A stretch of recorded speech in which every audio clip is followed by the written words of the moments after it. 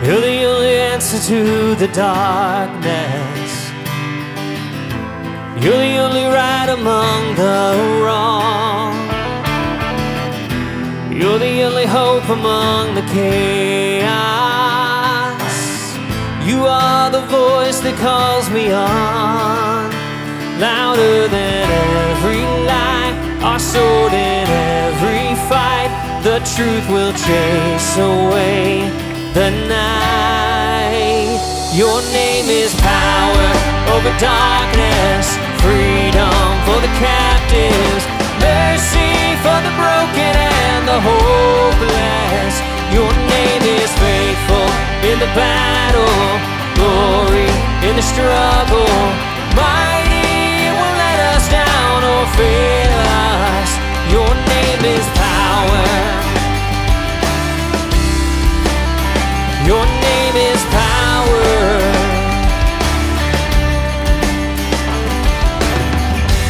I know it is written, hope is certain. I know that the word will never fail. I know that in every situation you speak the power to prevail, louder than every lie, our sword in every fight. The truth will chase away the night. Your name is power over darkness, freedom for the captives, mercy for the broken and the hopeless. Your name is faithful in the battle, glory in the struggle, mighty, it won't let us down or fail us. Your name is power over darkness, freedom for the captives, mercy for the broken and the hopeless. Your name is faithful in the battle, glory in the struggle, mighty, it won't let us down or fail us. Your name is power over darkness. Your name is power in the chaos. Your name is power. Well, hey everyone, so glad that you've tuned in today. I'm Joe Wilson, one of the pastors at CCC. And if you have a Bible, you're going to want to turn to Revelation chapter 2 today. You know, I was thinking just the other day about how much I love to receive mail. I know that it almost seems like a thing of the past, this physical mail thing, but I go to my mailbox every day with the anticipation that maybe some card or personal note is going to be there for me. And sometimes there is. Most of the time, the mail's for my wife, Stephanie, or for my dad who lives with us. Their mail always looks more personal and more fun than mine. But every now and then I get a note as well. And that means something because it demonstrates that the person who wrote it actually took some time to make it happen. Because you know, it takes effort to write a letter. You never write a letter accidentally. Now, personal emails and text messages, they all mean something too. When somebody writes to you, it just feels good. You get kind of this warm, fuzzy feeling inside because it means that somebody's thinking of you. It builds a relationship to exchange words of encouragement. Friends, never underestimate the power of a well-written letter. So most of the time I love to see personal mail. But we would probably all agree that sometimes letters aren't so great because it means that somebody could be upset with you. And those letters can be tough to read. Some letters are filled with criticism, and you really don't necessarily want to get those. Dwight L. Moody was a famous preacher of yesteryear, and one time he got a letter and he opened it up and it had one word on it. The word was fool. Moody said it was the only time he ever received a letter where the person signed the letter but forgot to include the message. Well, I guess that's one way to look at it. We're in a teaching series here at CCC called 7 Letters to 7 Churches, and it's based out of the New Testament book of Revelation. They're letters from Jesus to 7 different churches. Now, how would you like to get a letter from Jesus? On the one hand, it sounds pretty awesome, doesn't it? But as we're coming to find out in this teaching series together, Jesus has a way of telling the absolute truth, which can be hard to hear sometimes, but we need to hear it. In fact, this study of these 7 letters from Jesus are leading us to the celebration of CCC turning 16 in early March. And these letters contain truth, the words of Jesus, for anyone who has an ear to hear. This week, we're looking at the 4th letter in the series of letters, the letter to the church at Thyatira. Now, interestingly, Thyatira was not a big, important city. The last few weeks, we've looked at Jesus writing letters to big, important cities in the Roman Empire, capital cities, the ornate jewels of Rome. But that's not what Thyatira was. It was mostly a trade town. It was a convergence of roads. It actually began as a military outpost, and it was there basically to slow down any army that might be headed to attack the capital city, Pergamum, which we talked about last week. But when Rome conquered the area, they realized that Thyatira was basically indefensible from a military point of view. It sat in a low valley, and its only real value was as a place of trade. It had location, location, location. It was on the main road to at least 4 other large cities in Asia Minor. So it had become kind of this trade depot and a very blue-collar city. It was the smallest of the cities that Jesus writes to here in Revelation. And I think that's kind of important to note. You know, those first 3 letters that we studied together went to Ephesus, Smyrna, and Pergamum. It would be like Jesus dictating 3 letters, one to New York City and one to Chicago and one to Los Angeles, and then saying, now take down this letter to the church at Miami. Not the big one, Miami in Ohio. What? That's such a little place in comparison to the other 3. And this is an important reminder that with God, there are no little places.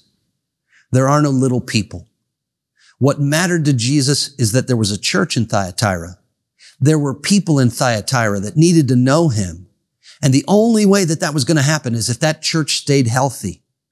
I mean, there were bigger churches in bigger places, but Jesus saw this place. I love that. I love that no one is unimportant to God. No place is too small. And you should never think that he doesn't know you or care about you. He sees you. And friends, that's really what this letter is about. It's about how Jesus sees you, for good or for bad. He sees. Now, it's got some tough teaching, so we need to maybe tighten our belts a little bit, and let's dig in together. Notice with me how Jesus begins this letter to the church there. Revelation chapter 2, verse 18.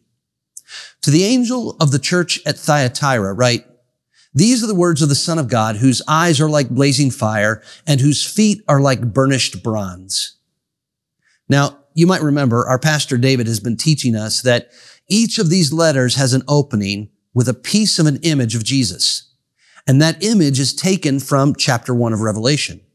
And each image kind of frames up the tone of one of the letters. And this one starts with this ominous image, a penetrating gaze. And that ought to help prepare us for what's to come. Jesus says, here are the words from the Son of God who has eyes like blazing fire, not a flickering flame, not a warm glow, a blazing fire. In other words, I see you. I see everything about you. All the dark places are brought into the light and they're exposed and there is nothing hidden. This is a penetrating gaze. You know, when I was younger, I worked at church camp for a couple of weeks one summer up in Pennsylvania. My friends from college, Phil and Casey Strunk, had asked me to work there with them. And their mother was the camp cook. And we were the camp staff for some high schoolers. And every night at camp, we had what they called Vespers, which is just a fancy way of saying church at nighttime. And the very first night, there were some kids acting up during the service, and they were just kind of being high school kids. But that used to really bother me if people were being disrespectful to a speaker. And so I just kind of stared at them. They were sort of down my row a little bit, and I stared until it got uncomfortable. And then I kept staring, and they straightened up and looked afraid. After the service, my friends introduced me to their mom. They said, "Hey, this is our friend Joe. He's going to work with us this week." And their mom looked at me and she said, "I saw the look you gave those kids tonight. You look mean. I'm going to call you Meanie." And she did. For 25 plus years, anytime we sent a greeting to each other, I would say to my friends, "Hey, tell your mom that Meanie says hi." Or if she saw me anywhere, she'd say, "Look, it's old Meanie." So that's who I am, Mean Joe Wilson. Well, it's important to know here that Jesus isn't mean, but he isn't a pushover. Here, Jesus looks at the church with a gaze of a flaming fire. I see you. I see everything about you. And it says that he has feet like burnished bronze. He stands with firmness. He's immovable in his truth. Now, some of what he sees is good. And so he starts the letter with a commendation. Notice verse 19. "I know your deeds, your love and faith, your service and perseverance, and that you are now doing more than you did at first." I love that. He says, "I know your deeds, your love and your faith." I mean, those are a couple of biggies, right? Love and faith. He says, "You believe in me. You have faith. You're trusting in me for your eternity and for all of your days here and now. And you love people well. You're welcoming. You care for hurting people. You're going the extra mile. I can see this," Jesus says. He mentions their service and their perseverance. They're not growing weary as a church. They're faithfully holding on to the promises of Jesus, and they're encouraging others to do the same. Now, this church in Thyatira, they weren't in a hotbed of persecution like some of the other churches we've studied, but they did live in the same cultural climate, and they were being faithful. And he even makes this concession. You're doing more now than you did at first. In other words, you're becoming more generous. Your deeds of kindness are growing. Jesus says, "I can see this, and I commend you for it." You know what, friends? This is really how it's supposed to be. This is what's supposed to happen as we follow Jesus. The more we know him, the more we see his character, and the more we reflect his character to everyone around us. We are to grow in the grace and knowledge of Jesus. And I want to say to some of you, I can see you. I see how many of you are taking responsibility for your spiritual journey. You're taking steps of faith. You're loving and serving in specific ways because of what Jesus has done in your heart. You're involved in the community life of the church, spurring others on around you to faith and goodness. And I commend you. And that was happening in Thyatira. And if we could just end the letter there, it would be great.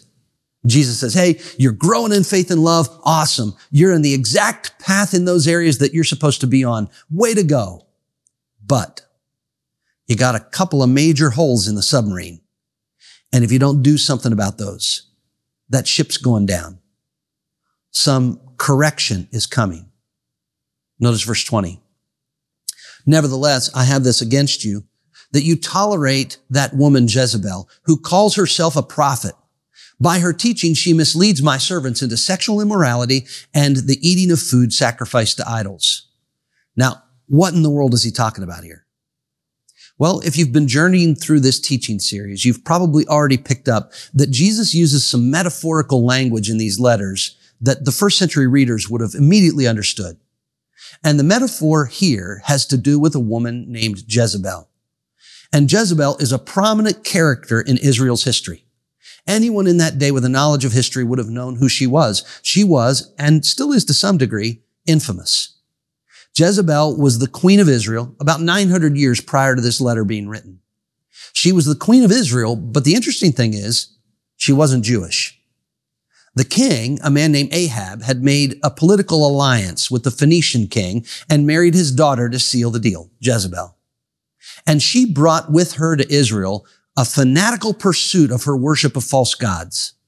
And she came to Israel with an agenda to influence the king of Israel and to get him to ditch the one true God and instead worship her Phoenician gods. And she was evil. She had prophets and priests of the God of Israel put to death, hundreds of them. And she was absolutely ruthless. She brought 850 false prophets and priests and priestesses of her religion to come and live in the palace. And Ahab, the king, was so weak, he just let her work go uncontested. She influenced him to murder people and to accept false testimony and just do the worst things. He was her puppet. Now, the Phoenician gods that she brought with her, they were fertility gods. And so, as you might imagine, the worship of those fertility gods included very lewd dancing. It included sexual sin. I mean, to Jezebel, the worship of the God of Israel must have seemed incredibly boring. So she brought Ahab into the worship of her false gods, and she influenced most of Israel to join her. And almost no one opposed her, except a guy you may have heard of named Elijah. And even he was filled with some fear to stand up against Jezebel. So what you need to know about Jezebel is that she was an influencer of people who got so many people to move away from the one true God. So when Jesus writes to Thyatira, he says, you have a Jezebel in your midst, and you're not doing anything about it. You've got someone who's leading people away from God. Notice his words. I have this against you. You tolerate that woman Jezebel who calls herself a prophet. And what Jesus has against them is that they won't stand up for truth. They don't have any boldness when it comes to standing against false teaching. They're great at loving people, not so great at reprimanding a false teacher. Now, I know that this is going to cut against the grain of our culture, but you know, there are just some things that should not be tolerated in the church and in our lives. There are some things that Christians need to say, no, we can't go there. Among those who are walking the journey with God, there are things that we need to root out of our lives with a sense of real ruthlessness, because when we get sloppy with what is true and with what's not true, it really leads to a lot of dead-end living. Now, this is true in our spiritual lives, but I want you to see that it can be guilty of this sin of Thyatira in all kinds of areas of our lives. At the core, the sin of Thyatira is a combination of apathy and fear, which leads to inaction. You know, we're a culture that's rich in bravado, but we are bereft of boldness. We completely are averse to conflict on a personal level. So we put up with all kinds of things, and we stay silent about issues of godliness that ought to matter to us. We tolerate things that we shouldn't tolerate. We stick our heads in the sand and hope that the uncomfortable things in our lives will just go away. You know, businesses do this all the time. They have critical issues that they refuse to face, and they hope that those things will just go away. Families do this. And instead of handling things head on, dysfunctions go on and on, unaddressed because of our fear of facing it. This happens with our finances. We think, well, maybe if we just ignore our financial issues, maybe they'll just get better on their own. It happens in our relationships. Our fear of conflict and rejection keep us from talking about awkward things that need to be talked about. Individually, people can live with their head in the sand about all kinds of stuff. We get so afraid of bringing the truth to light. But of all the places where this can happen, the one place with eternal consequences is the church. He says, you're tolerating something you can't tolerate because my church is about truth and you're condoning falsehood, and this just can't be. You know, it's so important that we get this. You know, at CCC, we're all about being a place where people can find their way back to God. But what if we don't tell the truth about who God is? How could people really know him? What if we gave a picture of God to people that wasn't accurate? Well, then people wouldn't be finding their way back to God at all. We'd actually be misleading people. If we promote a picture of God who's just permissive about everything, that's not an accurate picture. That's a picture of a doting grandparent that never disciplines a grandchild. Folks, we serve a God who is holy and who is truth. And so anything that reeks of falsehood is detestable to him. And when it creeps into the church, we have to address it clearly. And you see, they weren't doing that.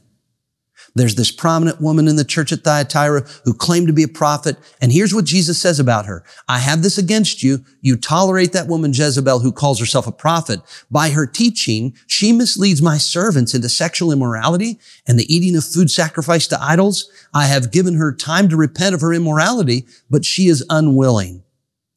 Now, what exactly was she teaching? We're not 100% sure. Historically speaking, it seems that Thyatira was a very blue-collar place, a lot of tradescraft happening there.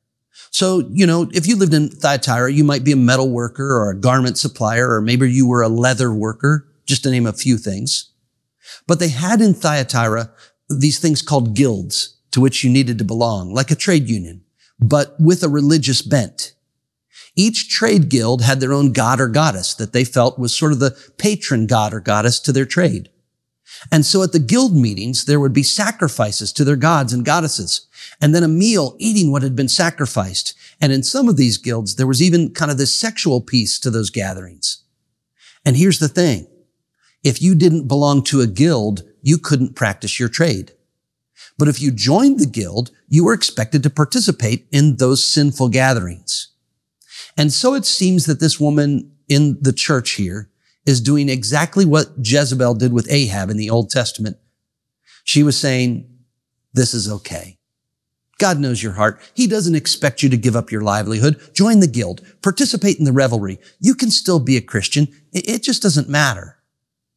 So in this way, she was misleading people from the church into participating into idol worship, eating sacrificed food, participating in sexual misconduct. And Jesus says, I've given her time to repent and she hasn't done it. And you are tolerating this teaching and it shouldn't be. She was teaching them, your conduct in the guild doesn't matter. Your assumptions about things matter in this life. Now, what this woman was teaching was really the result of a whole line of thinking that was taking place back in those days. It was a philosophy of sorts that was all about finding the truth deep inside of you.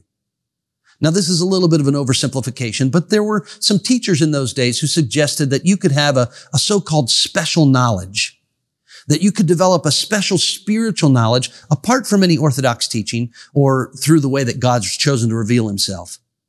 And they also acknowledged the division between flesh and spirit. So according to these teachers, the spirit could be holy and the flesh could be tainted, and that wouldn't affect the holiness. In other words, you could sin with your body and it didn't matter because the flesh is evil anyhow. What matters is your spirit and the special knowledge that you have. And folks, that's just not what's in the Bible. And so she's teaching these people that the flesh doesn't matter, only the spirit. Go and sin with the guild, and you can still be a Christian in good standing. And nobody is standing up to this teaching. But Jesus makes it clear, consequences are going to take place.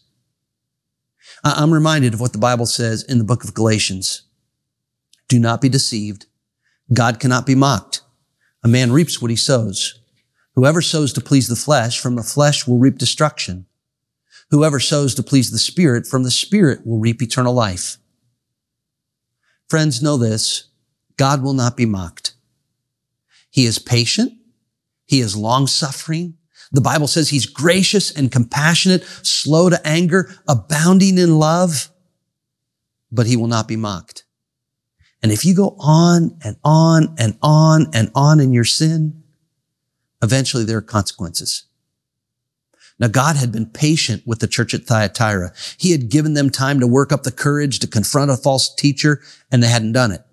And he had given time for this woman, this one that's like Jezebel, to repent, and she didn't do it.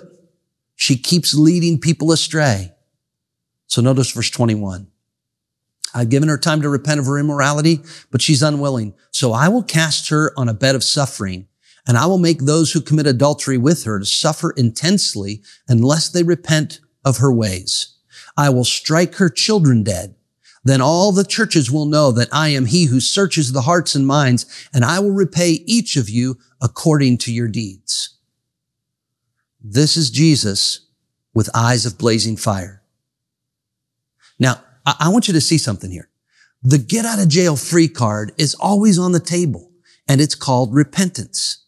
These consequences that Jesus talks about here, they could be avoided with repentance.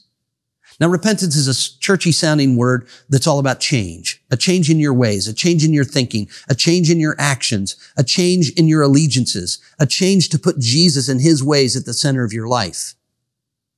But it doesn't look like that's going to happen here in Thyatira, at least not on their current course. Maybe this warning is going to make a difference for them, but the outcome is dire Because Jesus says, I'll cast her on a bed of suffering. I'll make those who commit adultery with her suffer intensely unless they repent of her ways, and I will strike her children dead. Wow. I mean, that just sounds so harsh, right?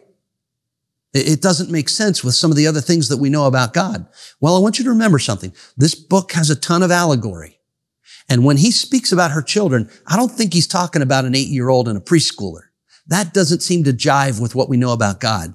I think he's talking about those who are following in her footsteps, those who are regurgitating her false teaching, her children in falsehood. But the consequence is straightforward. God says, she's been promoting the activities done on a bed. Okay, I'm going to confine her to a bed, and it won't be for pleasure. And those who followed her and joined in the adultery, I will punish them with her, and some won't survive it. And the church will know that I am God. I bet they would. There aren't a lot of places in the Bible where God speaks so harshly, but one of those places is in the book of Hebrews in the 10th chapter. Look at this with me. If we deliberately keep on sinning after we've received the knowledge of the truth, no sacrifice for sins is left, but only a fearful expectation of judgment and of raging fire that will consume the enemies of God.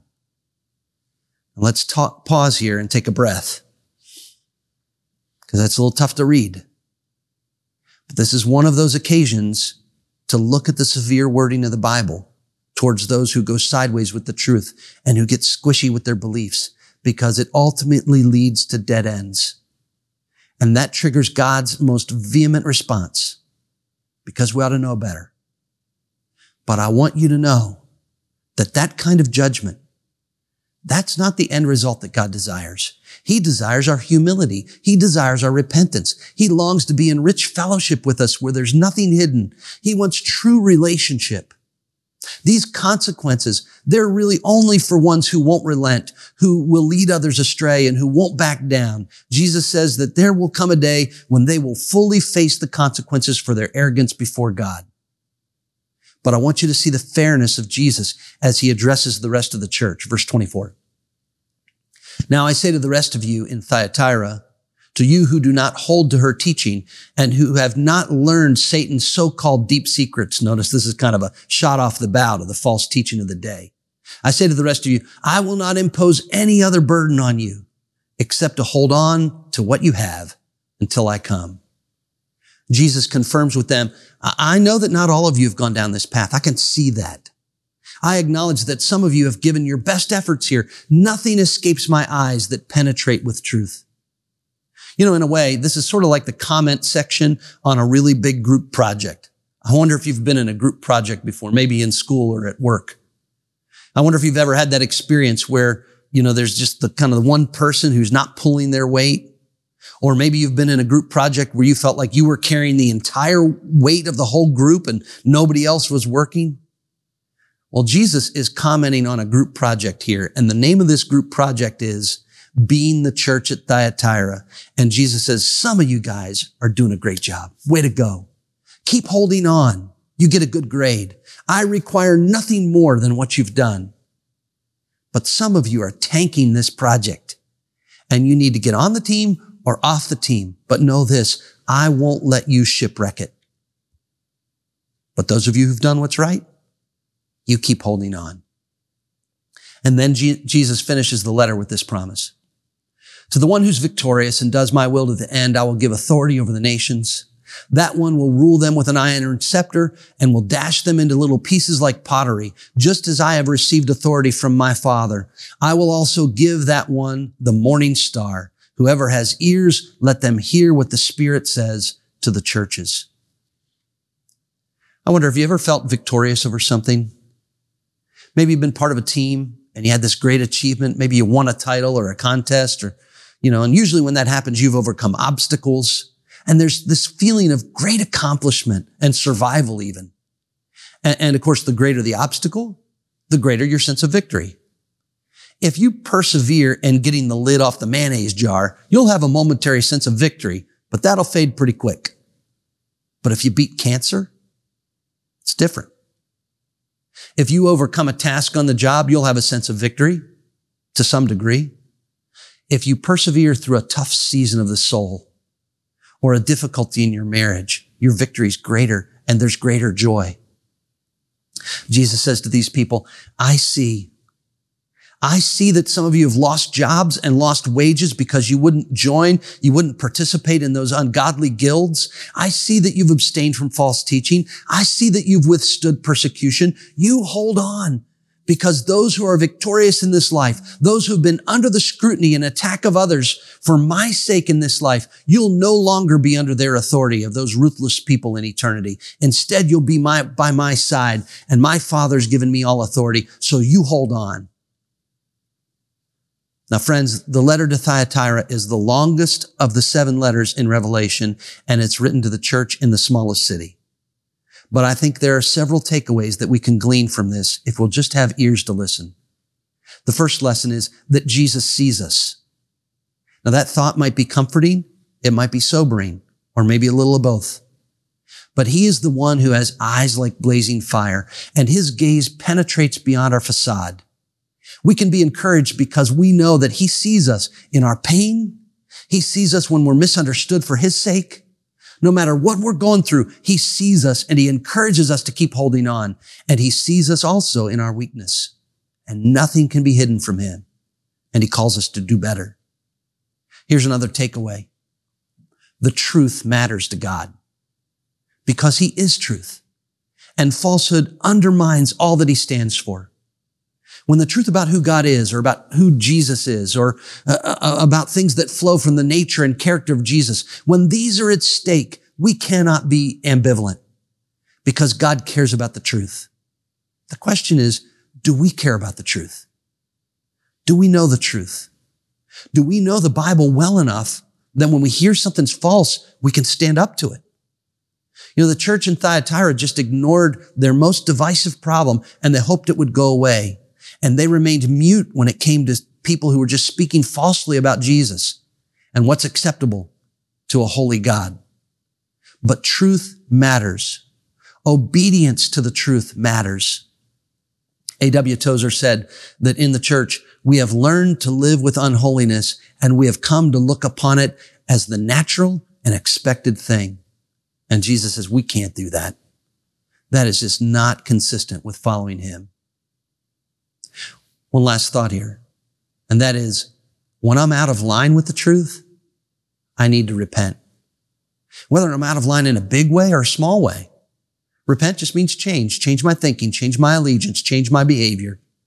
A lot of times we talk about repentance as this one-time thing, and there's always that first time that we find our way back to God. But you know, then there are these little course corrections along the journey.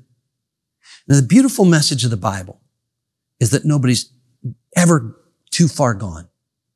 Even the worst false teacher that Jesus identifies here, in the mold of one of the worst historical characters, Jezebel herself, even there, Jesus called for and hoped for repentance. This is the nature of God. He is long-suffering, desiring even the hardest of heart to be broken and humble before him. The Bible says, the Lord is patient with you, not wanting anyone to perish, but everyone to come to repentance. And maybe that's what you need to hear today. That it doesn't matter what you've done or where you've been or how big of a mess things are for you right now. It's never too late to humble your heart before God, to repent, to change your direction, to change who's in charge. It used to be me, now it's Jesus. Change your allegiance. I encourage you today to do whatever it takes to take a step toward him. For anyone who has an ear, let him hear. Let's pray about this. Our Father in heaven, we look to you for strength. We look to you as the one who sees us completely and yet still loves us. The one who knows us inside and out and yet has given everything for us. We are so grateful to you. God, we pray that we would recognize that level of relationship with you. And we pray, God, for boldness today. That if there are things that we've just kind of let slide in our lives, that we would boldly kind of stand for truth and your ways no matter what.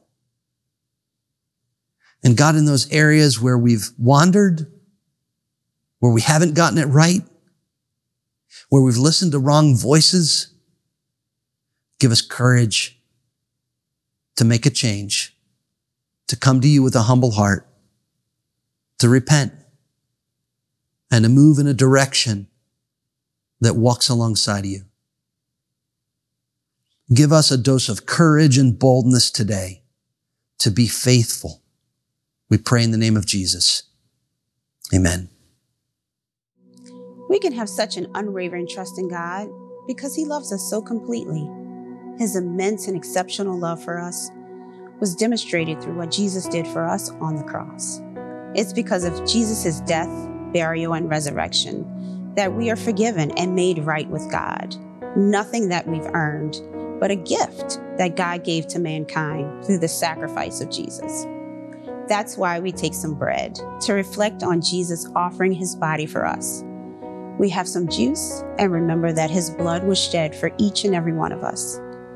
You're invited to grab some bread and juice and spend some time remembering what Jesus has done for us and how much God loves you.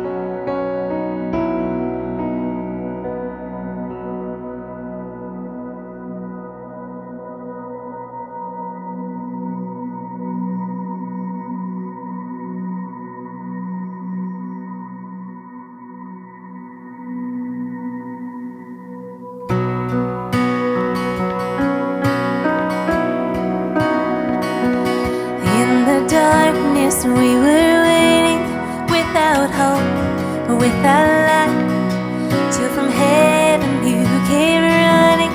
There was mercy in your eyes to fulfill the law and promise. To a virgin came the word from a throne of endless glory to a cradle in the dirt.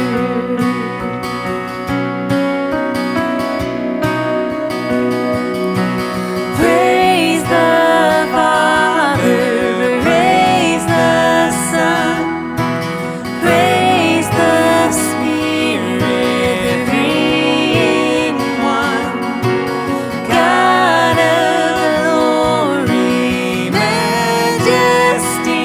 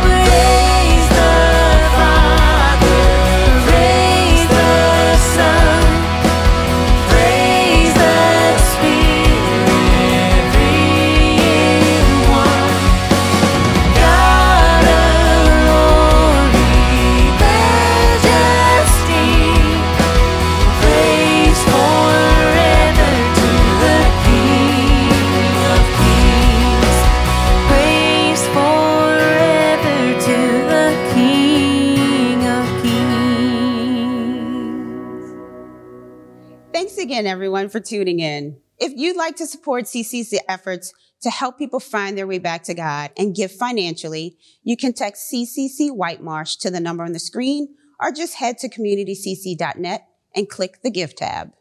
Your continued generosity and support make all of CCC ministry efforts possible, including the CCC's programming for kids.